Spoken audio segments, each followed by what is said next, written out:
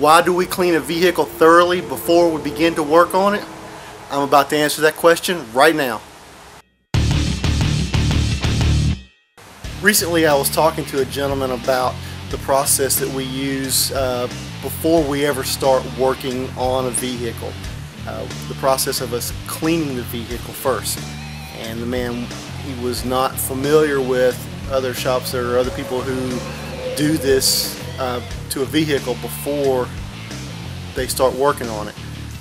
Before we ever start sanding on a vehicle, do any kind of body work, any kind of media blast, obviously we take the vehicle apart, or we take as much off of as we can, and we clean behind these panels very well, like tail light pockets, headlight pockets, the fenders, inside the door jambs, under the hood, under the trunk lids.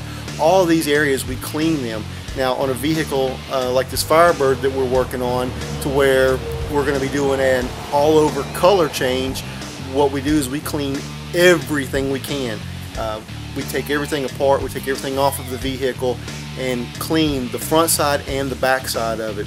What happens is you get dirt and debris off of the road and just in life in general on these vehicles, and over time it builds up under these panels.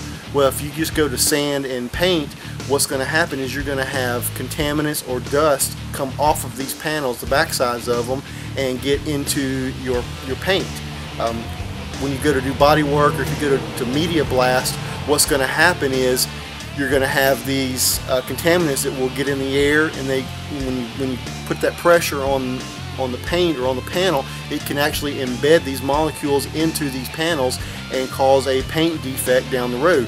So what we do is we clean everything off, we wash it real good, we wipe everything down with a wax and grease remover so that it gets all of this contaminant off of the vehicle, so that when we go to either do the media blasting or sanding or any kind of body work that we do, then that way we have a nice clean surface to start with. We know these contaminants are not there, and it's just one more thing that we can take out of the equation for having any kind of issues with the paint down the road.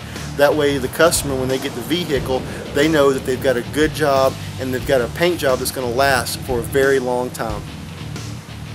And that's why we wash and wipe down thoroughly a vehicle before we ever start working on it, so we can keep dirt and contaminants off of the panels and out of the paint. Keep spreading the good news and have a great day.